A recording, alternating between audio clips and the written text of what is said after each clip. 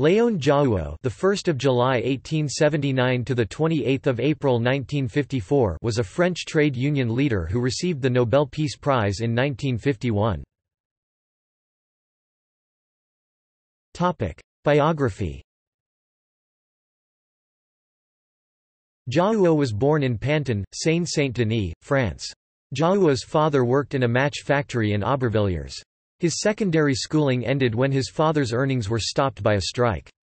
He gained employment at the factory at age 16 and immediately became an important part of the union. In 1900, Jouhaux joined a strike against the use of the white phosphorus that blinded his father, was dismissed, and worked at a succession of jobs until union influence saw him reinstated. In 1906, he was elected by the local union as a representative to the General Confederation of Labour (CGT), where his abilities saw him quickly rise through the ranks of organised labour.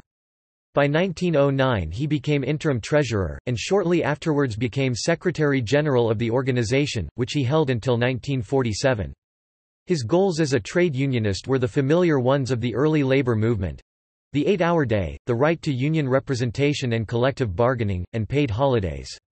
During the Popular Front, the 1936 Matignon Agreement, to which he was a signatory, awarded many of these rights to French workers.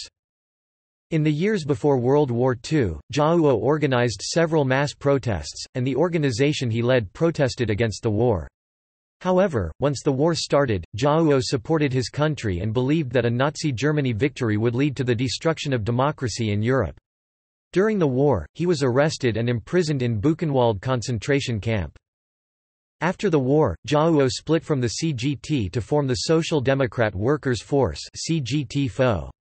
In 1951, he was awarded the Nobel Peace Prize. In an international context, his work was instrumental in the setting up of the International Labour Organization (ILO), and was elected to high positions in international trade union bodies, including the International Federation of Trade Unions and its post-war kin the World Federation of Trade Unions until that body split.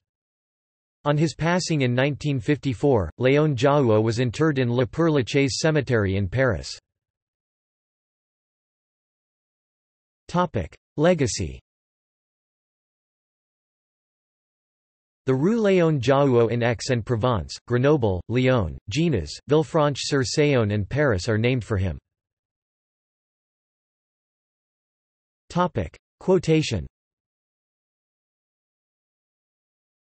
I would not go so far as to say that the French trade unions attached greater importance to the struggle for peace than the others did, but they certainly seemed to take it more to heart. Léon Jouhaux. References